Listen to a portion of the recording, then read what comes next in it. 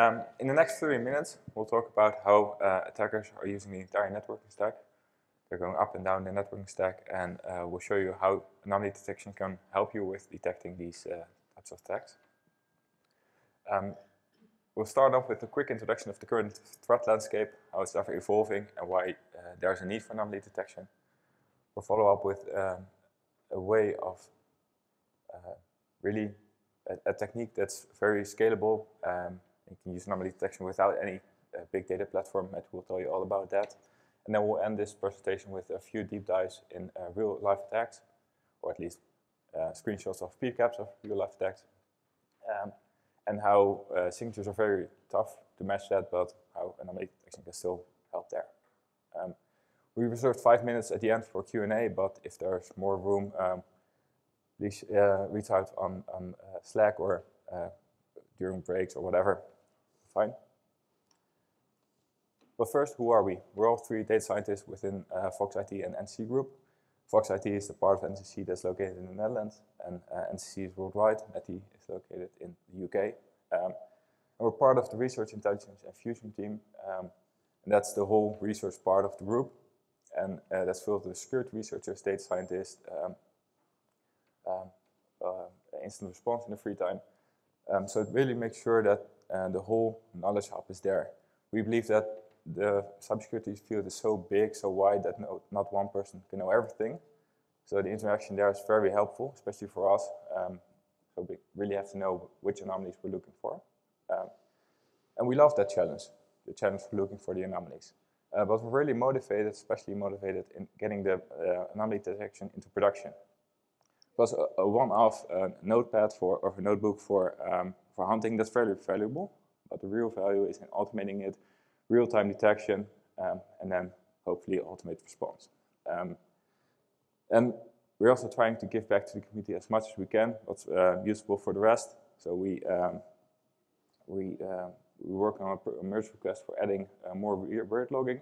Joost will tell you more about that. You see why. We also did some work on parsers for feature engineering for the anomaly detection and a few bug fixes.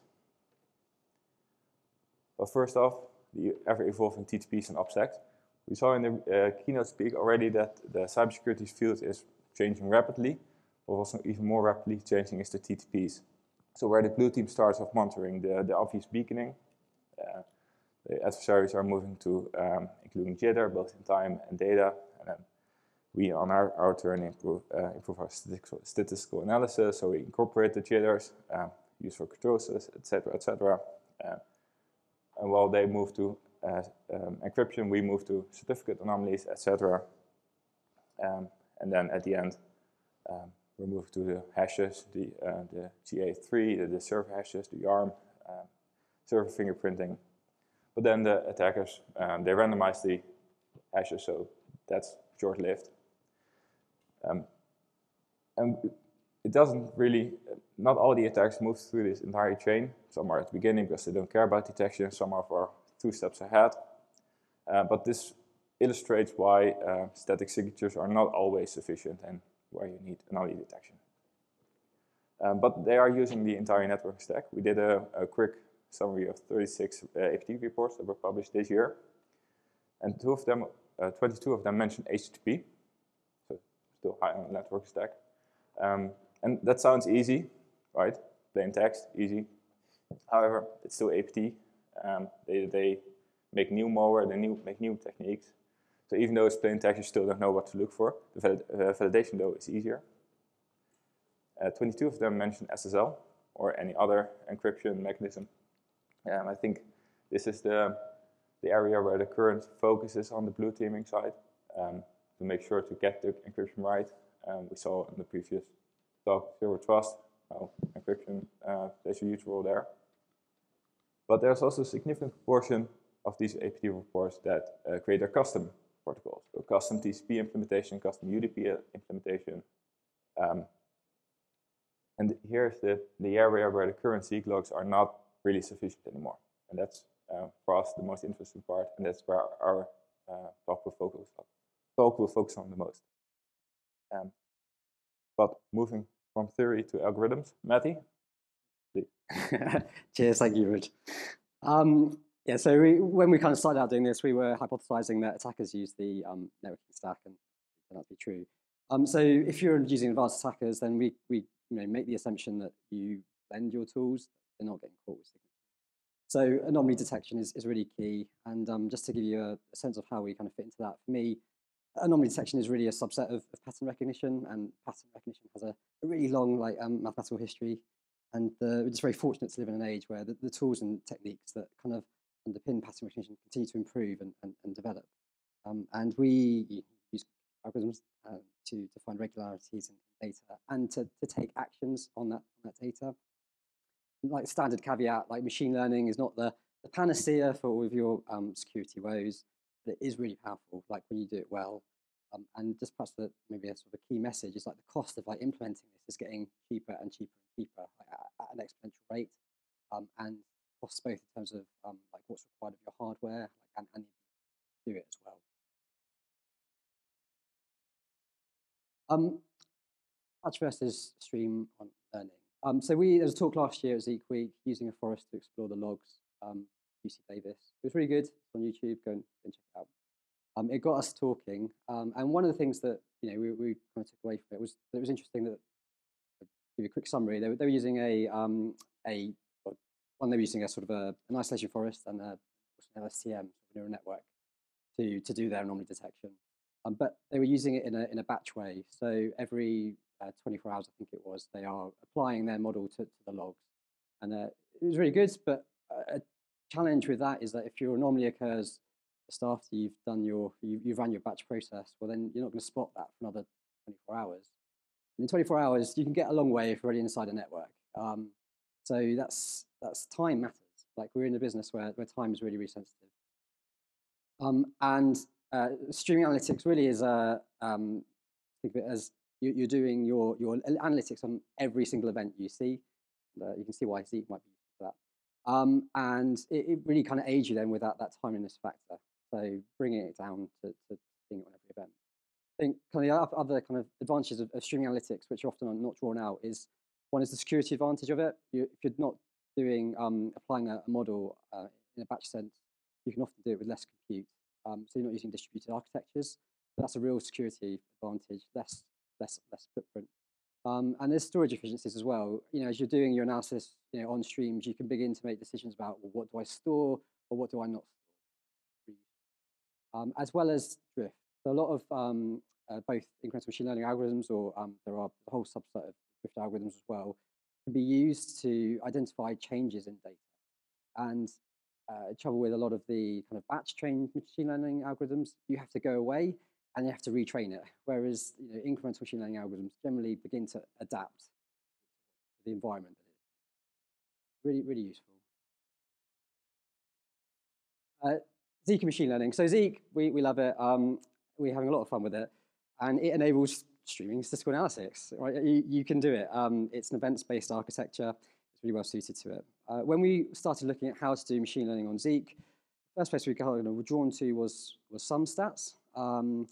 And SumStats is good, but I would kind of point out that hasn't really achieved a lot of development since about 2013.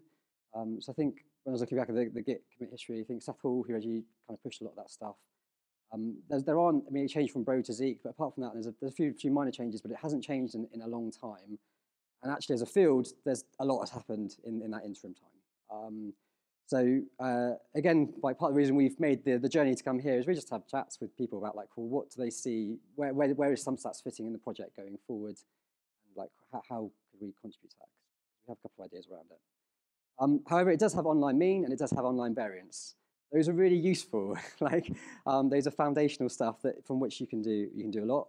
You could create incremental machine learning algorithms in Zeek. And just to be clear, what I mean by incremental machine learning, that's really where you're applying machine learning algorithms to streaming architectures. And it is you could do it all in Zeek, but we don't, and I'll expand a little bit on that. But where Zeek really proves invaluable for us is in the whole world of feature engineering. So how can I add more fields to Zeek logs, which can aid a machine learning model? And we've got really interested in Spicy as well, and again we've kind of added to some of the the analyzers there as well, because we see how the rich logs can improve modeling. I just want to point out two other, or one open source library that's kind of two parts to it called River. And really this has become like the community for people who are interested in this kind of topic of online or incremental machine learning. And it's written in Python, not in Zeek. I think what is quite helpful is there is a world of people that are kind of, there is a nice community around that. And if you're looking to how to do this stuff, or if you want to go ahead and write it in Zeek, you get a lot of inspiration from River and what's going on there. Almost like a one-to-one mapping with River and Zeek is online mean. So if I just talk through this very quickly, this is average, which kind of triggers me a little bit, .Zeek. And it is that's what it's doing. This is a really efficient way of calculating your averages. So in step one, you're just calculating a running count. And then in step two, you're updating your mean. So you've only got kind of 3 values in memory. You've got your count, your X value that's being added for every incoming event, and you've got your mean. Like this was done in 2013, which is quite a long way.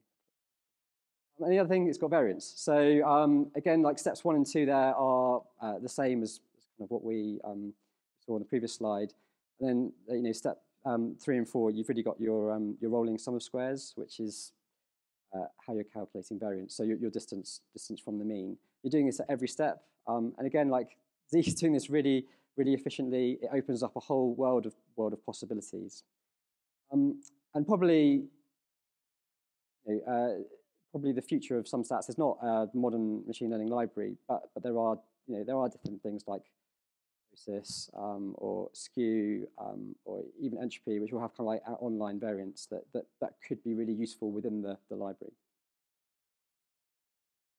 Just give you a bit more of a feel for like how this stuff starts to work. There's a blog at the bottom there that was written by one of our colleagues who's not here, unfortunately. I think forum stage wasn't allowed.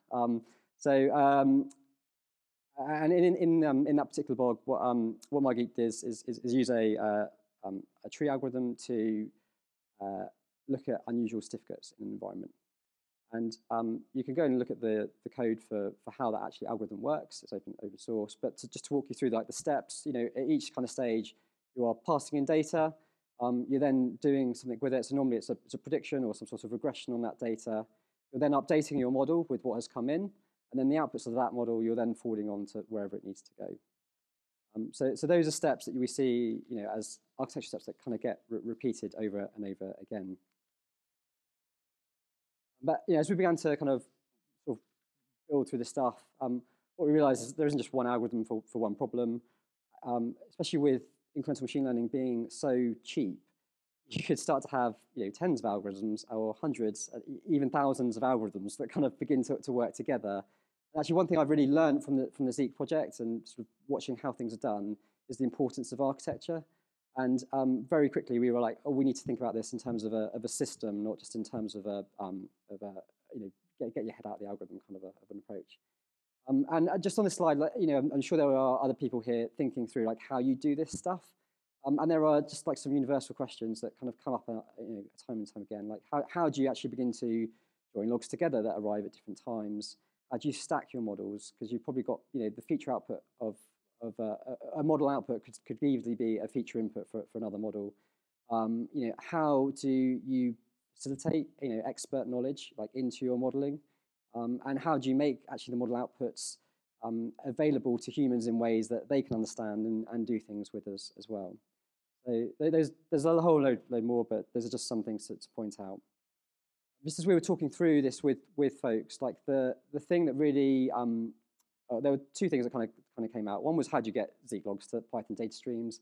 So I appreciate that might be quite obvious to some people in the room, but just very quickly, one, you can use a streaming architecture tool, and you can use all those things there. What we generally find is, and we do this at like some scale, is that they're not needed, and they're good until they break, and then they break, and you're like, I've got to fix it. You can then, another way of doing it, and there are more than 3 ways, but like you could just tell the Zeek logs that are written to disk. Again, there's a script there on GitHub that can help you do that. One of the things that's useful about this script is that it helps you deal with logs that are rotating, which is, again, just seems to be one thing that trips people up as they try and figure out how to do this. Or you could use Broker. And I think the Broker Python APIs might be due for a refresh. Christian is nodding, so okay. So if you're going to do this in production, you might just want to wait a little bit before that change. There is an advantage of kind of using Broker that you then don't have to do all the data mapping stuff, which you might have to do if you are kind of tailing the logs in Python. So yeah, there is a future for Broker kind of when it gets there. And finally, before I hand over to Joost, and Joost has got like the most interesting part of this talk, so like listening. When like we were researching like how people do this, the thing that you see over and over again is that on top of all the machine learning kind of modeling, there's normally some sort of expert system. So the moment you begin to combine all of your models together, you still have a point where you have cutoffs like in your models, and then sort of combining those outputs. That's useful because you can then often combine those those cutoffs with TI indicators or static filters as well to reduce sort of false positives. But it does pose a problem in that you've drawn a line in the sand, and that line in the sand is anyone with an adversarial kind of mind would then abuse to sort of stay below radar. So a lot of our current research is like, well, how do you actually get past this whole concept of rule-based machine learning? And there's a rich kind of most incremental machine learning is fantastic, but really is a footnote in the terms of like what's going on in terms of AI research at the moment. There's a lot of work around intelligence agents, which is fantastic. We continue to do a lot of research around the problems of windowing, which seems like a term that people throw around a lot, but is a very interesting problem. There's a lot of research as well around the idea of baselining that we're sort of still working on. So that's some of the stuff we're doing. If you have any questions, just come up and chat. Thank you, Matti. Okay, so for this last part of the talk, we're going to talk about how we actually combine these models using an expert system, make it feasible for real-time detection of threats. Also, we're going to discuss how we do this feature engineering in Zeek, and we'll discuss some of the challenges we face while doing that. All of this we're doing according to some PCAP. So we give you some examples and some traffic. So first we'll start off with this one. It's a screenshot of Wireshark showing some traffic from Empire. Empire is a well-known command and control framework. It's open source, so you can download it, run it on your own. And it works in this way. Whenever you infect a client, the infected client will connect back to the attacker. So in this example, we've labeled the implant the 10.0 IP address, the attacker obviously the .37. So it connects back, it initiates a TLS handshake, and whenever that connection is established, every 5 seconds it will send back some encrypted data over that channel. And if we look here, for example, if we would want to write detection for this, you can already see that the timestamps are almost always 5 seconds apart. And the same applies to the length of the data that's sent. It's almost approximately the same. So these might be indicators for some models. So what we did here, we added some Zeek scripts, and we used the online variance and mean that Matti just mentioned to calculate some extra fields in the conn log. So whenever the connection is long enough, we start to calculate the mean interval between the packets, for example, or the mean amount of bytes that are sent by the client. As you can see, this example has quite a low variance in the interval, also for the originator bytes, and it really comes close to what we just saw in the PCAP. Next to those features that we created, you can also have a look at the other features. So there's the destination IP, which might be very anomalous for this specific network or device. On the other hand, we also saw a TLS handshake, which also gives us a lot of features. Think of the certificate age, the certificate subject, the issuer, and more. So we added some of the X509 fields in the SSL log here, but you'll get the idea. So this is the feature engineering we're talking about. What we're doing to detect like custom malware or custom configurations of this malware, we just have different models looking at all of these different fields. The models then combine their output or send their outputs to a centralized expert system, and then we combine it using logic to detect this. For example, here we have the beaconing pattern in combination with an anomalous destination IP, in combination with, for example, an anomalous certificate. Those three things combined make it very powerful. Another example, so in this case, an adversary is actually using a custom TCP protocol. We still see the TCP handshake, but after that, we only see basically the beaconing pattern. Still, it's around 55 seconds here, but there's not much else. So we don't have the SSL log in this case. Actually, if we map it onto the situation we just described, we only have a handful of logs left. So we have the timestamps with destination IP, destination port, the length, but not much more than that. This is also still in one connection. So the lower you get down the stack, generally the less data you'll get into your logs, which makes it harder for us to do detection. And in this case, this is still valid TCP. So it all gets parsed properly. And that's really, if Zeek is able to parse it properly, you'll get really valuable metadata, even in the case of custom TCP protocols. However, we are also noticing that some adversaries are like messing with or moving down this stack. So we just saw TCP and SSL, but they're also going down that stack. So weird logging, also parser errors are becoming more and more interesting as well. We'll just show you some examples of that. So first, anomalies in an application level protocol, SSH. So we start with quiet exit. It's actually an SSH backdoor implant. Mandiant wrote a great blog about it. You should definitely check that blog out. But basically, whenever the implant is connecting back to the attacker infrastructure, it sets up the TCP handshake. But then afterward, it switches to a server role. But then it becomes the SSH server. And that's not the regular case. For example, if we compare two PCAPs, so on the left-hand side, you'll see normal SSH traffic. On the right-hand side, you see the reversed SSH with quiet exit. It's a lot of data. We're not going to discuss every single packet, but the two most important ones are these. So the ecliptic curve Diffie-Hellman key exchange. And I looked it up. That should normally be initiated by the client. So Wireshark already shows you on the left that the client will initiate this handshake.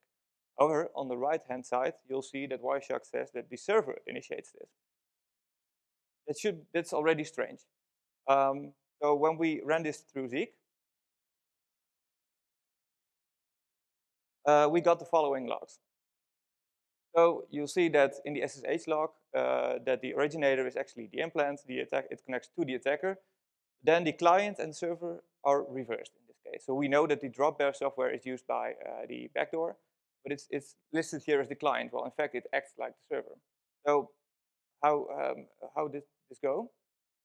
Well, we dove into the code a bit, and then we found this is in the bin pack analyzer. Actually, when Zeek observes the key exchange, we'll just pass it through to the is-oric Boolean parameter. And the same applies to the reply. And this is correct. If you read the RFC, this is what should happen. In this case, it's actually not true, hence the meme. So what we did here, we patched this code locally, and we're going to submit that in the next coming days as well to the upstream Zeek. But what we do then is, whenever we see that the key exchange is initiated by the server, we raise an event. And then it's up to you what to do with that event. But it could indicate an anomaly. Again, what we then do, we use that feature in one of our models, because this could very well be a legitimate feature of some software. We don't know. So once we have baselined that, whether a reverse SSH connection is normal for this network or for this device, we again combine it with other indicators. So you have a new device in your network, doing a reverse SSH connection to a rare IP and using some anomalous SSH client that might very well be a malicious indicator. Again, that's how we combine these features. Can we go lower? For sure. We've looked up some interesting stuff on the internet. We found this one, BoopKit it's called. It's an eBPF backdoor of TCP. Really cool. You should definitely check out the source code. It's amazing how it works. But what this does is the attacker basically sends a specially crafted SYN packet to the implant. Implant, who's running in an eBPF module with high privileges, looks whether the checksum is actually all zeros.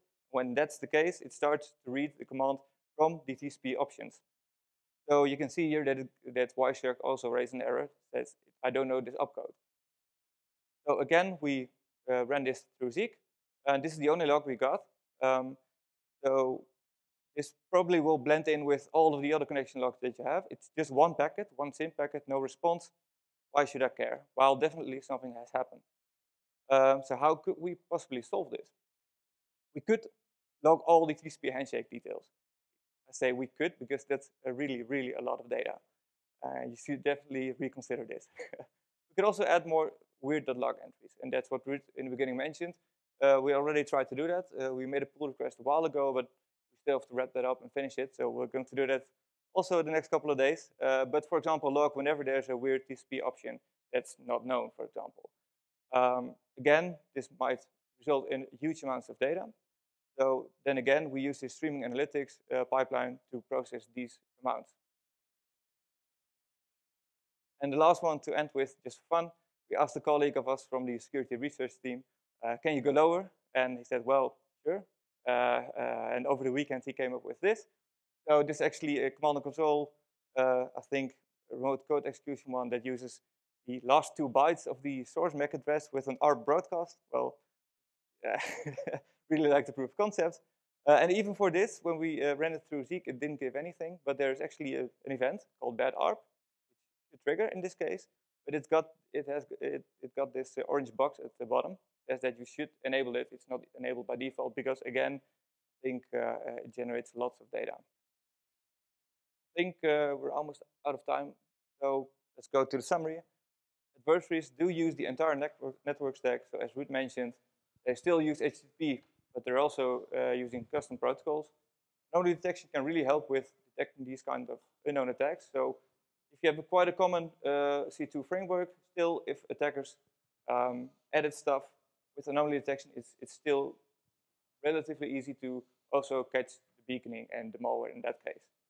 Streaming analytics enable cheap and timely detection. As Matti mentioned, it's just way more cheaper as you're only updating and predicting one event at a time. We found that anomaly detection is really strong in combination with domain knowledge. So anomaly detection alone will generate lots and lots of false positives. Only using domain knowledge will probably lead to missing some stuff. And we found that a good balance of that really worked well in practice. Feature engineering, obviously always important. We do that in Zeek, spicy, but sometimes in BIMPAC as well. And we keep doing that. And the last one, obviously, with the example I just mentioned, you can only detect anomalies with the logs you have. You can only detect what you see. So that's why it's important to revise to have a look at your weird logging again and check what kind of logging you want, and also check the anomalies and the errors that Zeek produces, which are almost as interesting as the other logs. I think that is it for today. Are there any questions? Thank you guys for your talk. Good stuff. Any questions for the speakers? I have 2 comments, but I'm going to go last. Don't make me turn up the lights, folks. Come on. Yeah, go for it. So you sketched quite a range of stuff there, and I find it really stimulating to hear. I'm wondering what you do to sort of hone your anomaly detection so that it's robust in the presence of all the craziness of benign craziness of enterprises. How do you tackle the false positive? The false positive ones from the model outputs or the Zeek logs? When you're working from Zeek logs, yeah, and developing various forms of anomaly. Yeah, what we usually do is we have a great team that provides us with lots of actual PCAPs from actual attacks. We run them through Zeek. We check what will be in the logs whenever we would have seen this. And then we usually just write models that would catch these kinds of attacks.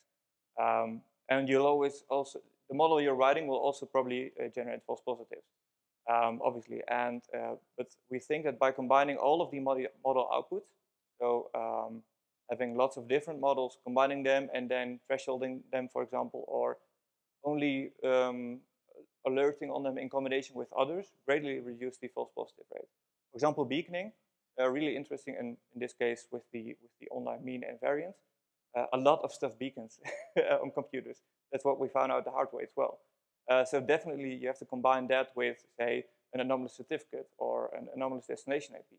And by adding stuff over and over, you'll reduce the amount of false positives. You probably also will miss other things. That's always the balance you need to find.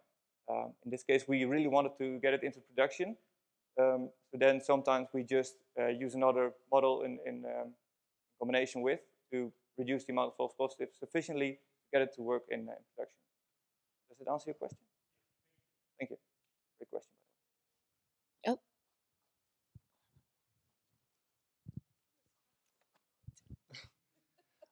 this is really interesting stuff.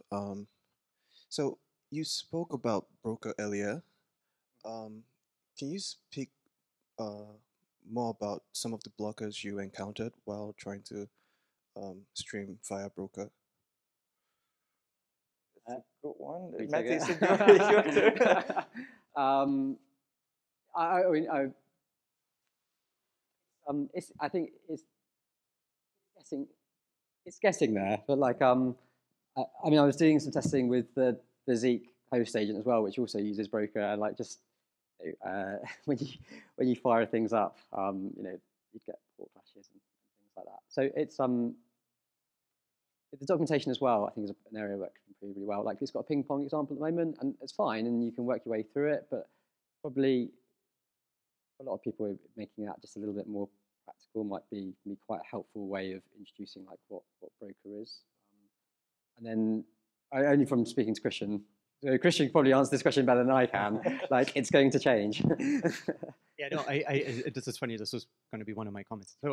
So, duly noted, and this is a correct assessment. I think I wanted to flag that we're tempted to drop the broker Python bindings altogether, because nowadays you can talk to broker over WebSockets, which is really handy.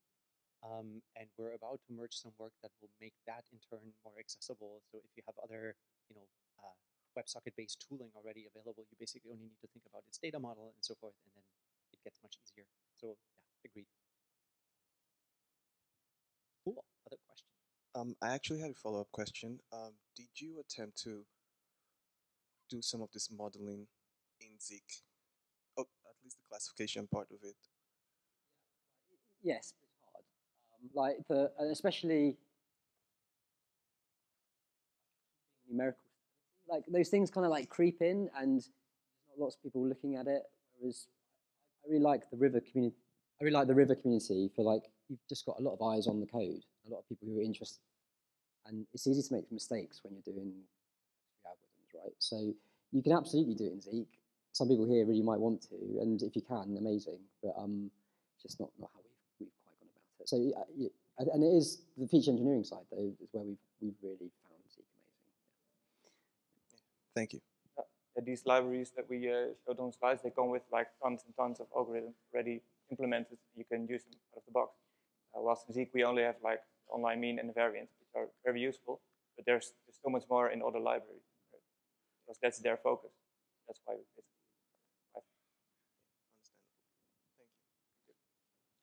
All right, technically there's time for one more question, if it's quick. Yeah, sure. Cool. Oh, all right, Yep. That corner is popular. And you're all set. Yeah, so this is not exactly Zeek related question, but have you come across any, like during your research and testing, like some malware that throws you off, like they do beaconing, but it's like randomly, like, with random time. Oh, you mean like for the, to make a model to detect beaconing? Yeah, so you are detecting beaconing, but Yeah. there's no pattern. They're using some kind of randomization, like to throw off. Like it's not every hour. We do 1 hour, 5 minutes, randomly. That's going to be really hard. Our model, we did not give away our entire model. This was one of the simpler, but we have other beaconing models as well that also take into account some jitter, for example. Yeah, then it's more random. In this case, it was just every 5 seconds. It's the easy beaconing, so to say. It gets more complicated, definitely, and we have other models for that as well. Again, those are, I think, in Python. But yeah, that's definitely possible. Yeah. Cool. Wonderful. Thanks so much. I'm going to welcome Keith on stage. Can we get a round of applause to my friends?